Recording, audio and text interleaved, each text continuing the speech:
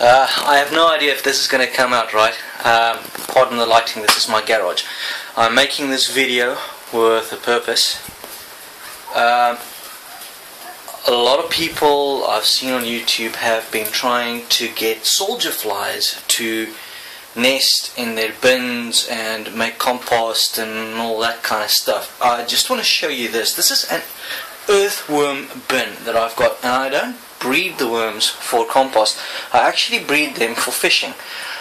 Very unsuccessfully at this point in time because the earthworms aren't growing. But what I have noticed is that I have a tremendous amount of soldier flies.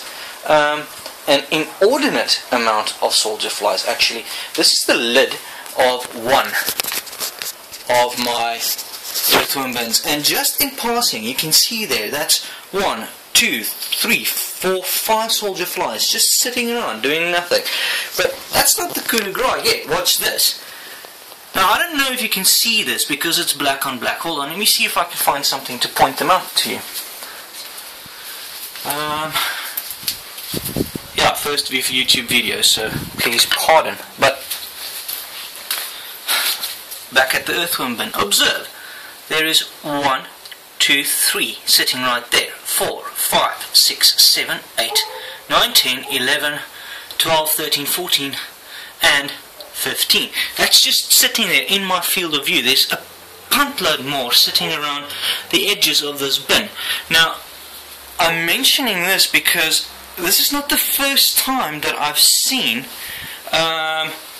soldier flies absolutely invade one of my earthworm bins. What I've been doing is I've been using my Bokashi bins. Now I've got buckets that I made myself that I started a Bokashi culture in. If you don't know what Bokashi is, do a search for it. It's B-O-K-S-H-I. It's another composting method. Now I've used this quite successfully for making compost. And what I did is I took the remains from a bucket after it has done its composting and I put it into another bucket. And I've been using that to feed to the earthworms. Now the earthworms eat it, they love it, not an issue.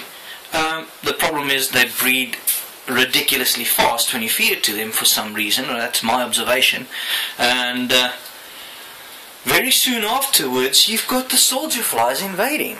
And I've heard of people just having severe issues with getting soldier flies to actually come and breed. Well, there you have it. Try putting some Bokashi into some sand and covering it.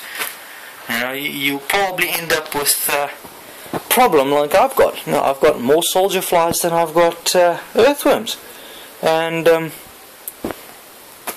yeah, as far as composting is concerned, interestingly enough, that hole you see down there in this particular bucket, that fills with about a half a cup of liquid every single day.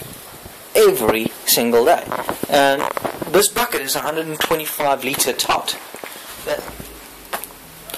So any of you soldier fly guys out there that want to do composting with soldier flies, you might want to consider adding Bokashi into your experiments.